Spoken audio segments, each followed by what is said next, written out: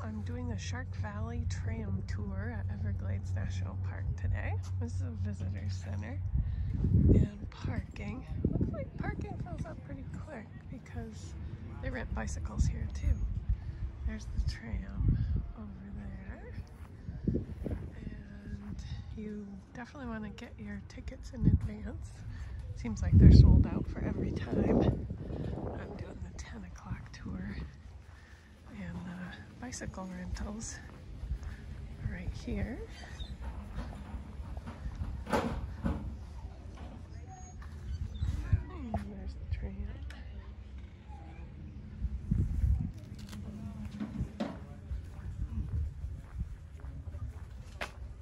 Okay, thank you.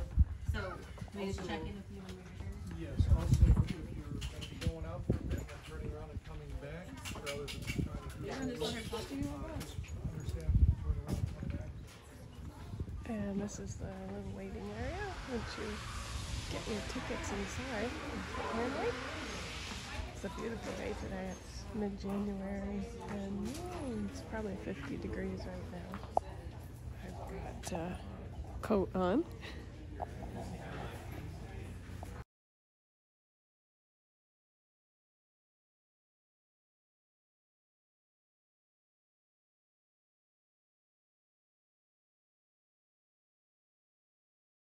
Is that the Everglades is a very slow-moving river of grass. So Naaman already been interrupted by some wildlife on the right side of the tram, my left. The first of what is hopefully many alligators. This one looks like it's resting gently in the sun. This is a mother alligator. You may be fortunate enough to see some of her babies. This is old reliable. She's here at a culvert. Culverts are underwater tunnels that move water from one side of the road underneath the road to the other side, rather than things that can be found here. The Everglades is huge, as I mentioned, 1.5 million acres, and it encompasses anywhere between 9 to 13 different habitats. That different is, between that number is basically how uptight of an Everglades botanist you want to be. But the forests here at the time of European contact, the Tequesta and the Calusa, their ancestors, the present-day Miccosukee and the Seminole, call this place Paheoki, or grassy waters.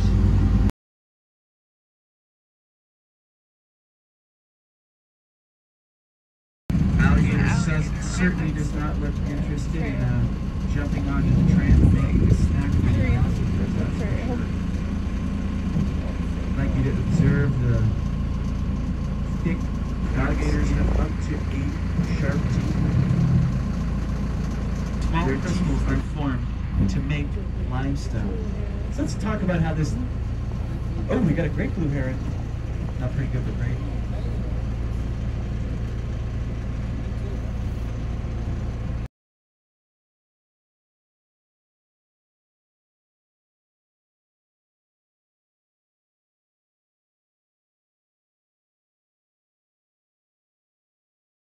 Alligators to be able to see their pronounced overbites. Alligators are the most popular reptile in the park, but we also have crocodiles. Hopefully, fingers crossed, we'll see a crocodile later.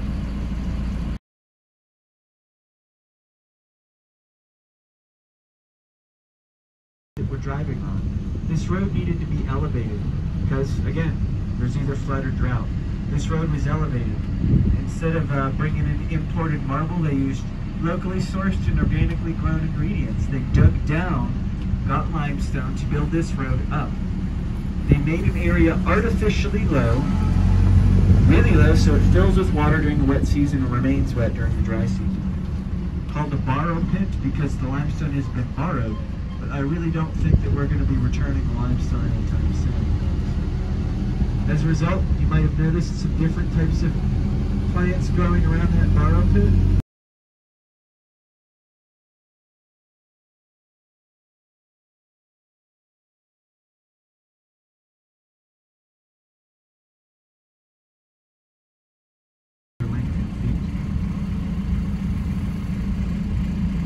So it looks like it's about 9 inches from the nose to the eyes, probably about 9 feet in length.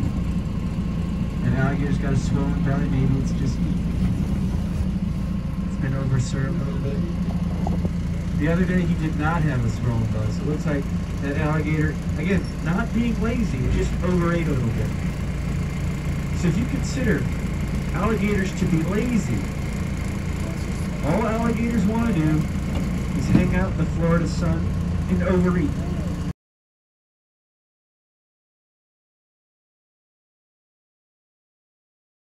Smiling for us.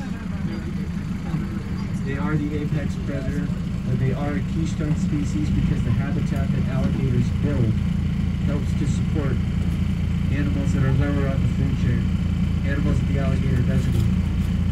When alligators are born, they will stay with their mother for up to 2 years. That's a strong maternal instinct for a reptile. Many reptiles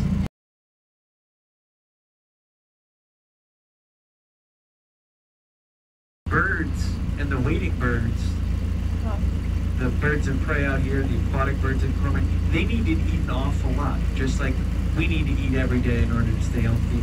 The alligators, big reptiles, do not need to eat.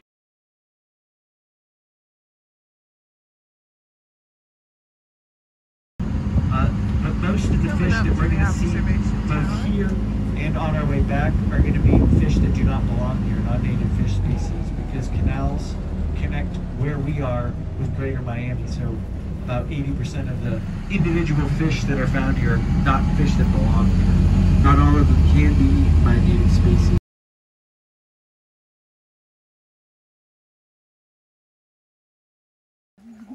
The trail to the observation tower, which is the best view of the Everglades, so the tour guide says.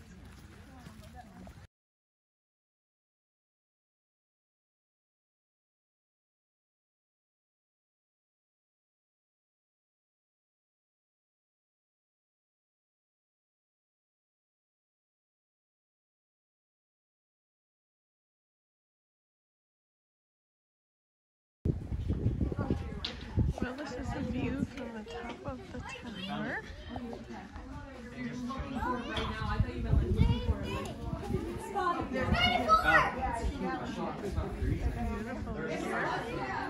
You can even see some gators.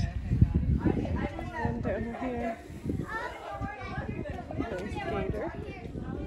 Pretty big one. Getting some sun. Just don't get close, they're pretty docile.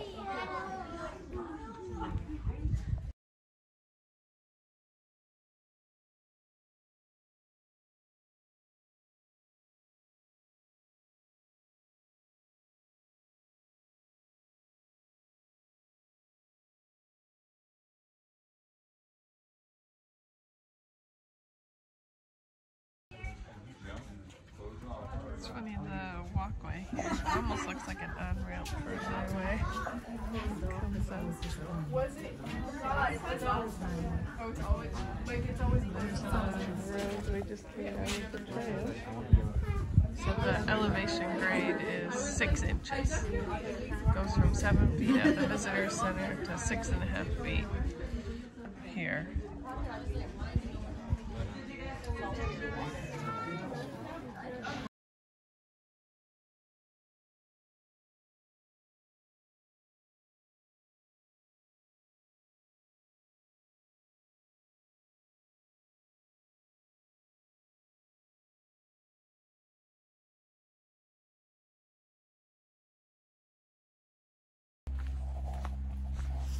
Well, this is the Borrow Pit Trail out by the observation tower, where they took some of the limestone to make the pathways.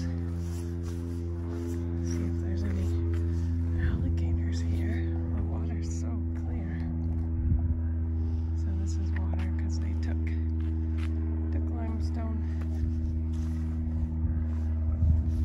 Don't see any gators. The trail's only 0.2 miles. It's kind of cool to just be in here now. The gator that I saw from the observation tower is somewhere around here. It's like we're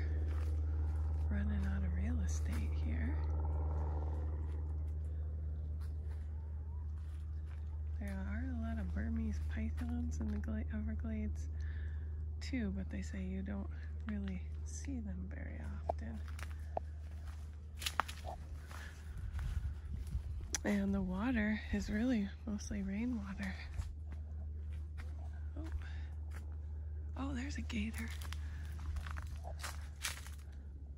Oh no, fish, big fish, a lot of gar.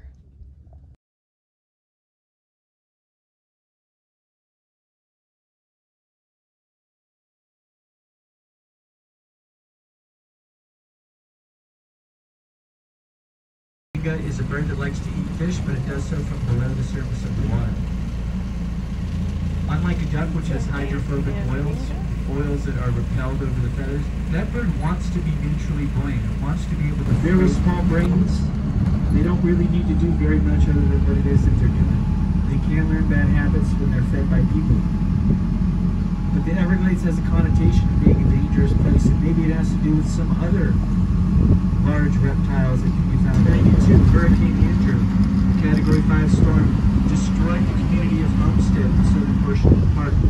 There was an exotic pet breeding facility. It was believed that that injection of snakes was enough to have a stable breeding population. There's another, again, a male anhinga. In just a few short days, that male anhinga is going to take on a very beautiful brown scarf. Pay attention. She got an eye ring on it? I can't see it. I don't have my, I got my sunglasses. I don't have my regular glasses. She'll also...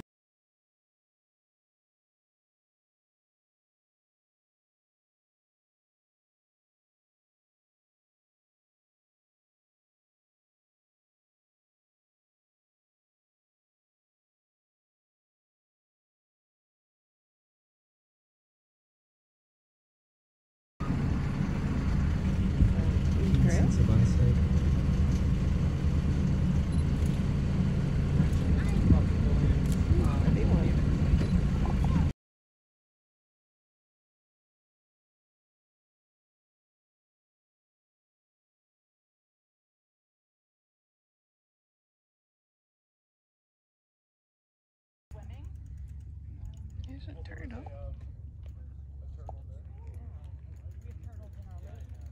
Cute. Pretty big one. I guess alligators eat turtles. Be a lot of shell to get through. So I'm just walking the Shark Valley Road. A couple gators right next to the road. Oh, there's two there. This is what alligators do. Hang out and do nothing. How did that gator have something in its nose? What is that on its nose?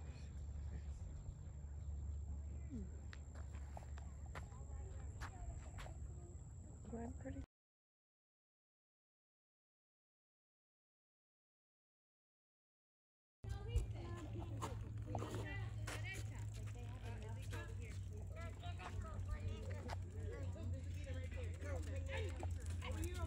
Looks like a South Florida one.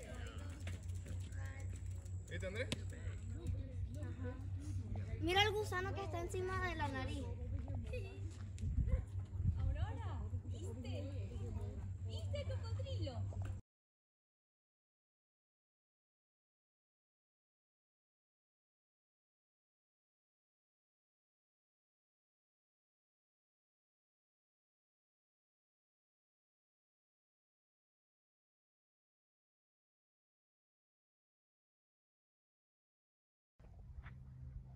I'm gonna walk the Bobcat Boardwalk Trail here at Shark Valley. Goes across the glades from one side to the other.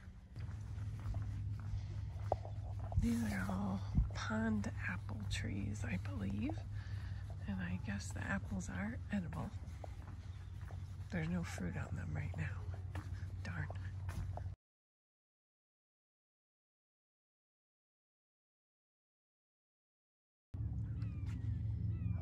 Yeah, from the Bobcat Trail here is the visitor center, and keeps going.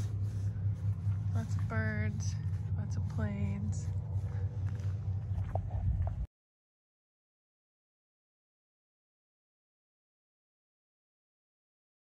Tiene los ojos cerrados. Right on the side of the Shark Valley Sí, Road. porque si fuera The para alligator in the alligator baby. Ahorita movió los ojos. Okay, y si that's fuera, cute. y si fuera real, los hubiera mordido ya. 15 pies. No. 15 pies. 5, 10, Very 15. cute. Ah, And no tienes it's que right. montarlo. The visitor center is there. Familia, miren, miren, miren. Los cocodrilos. Here's Miren the los road. hijitos. Miren.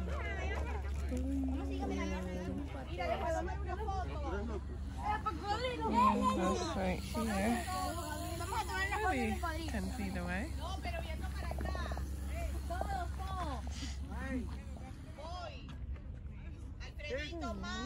Niño, la foto.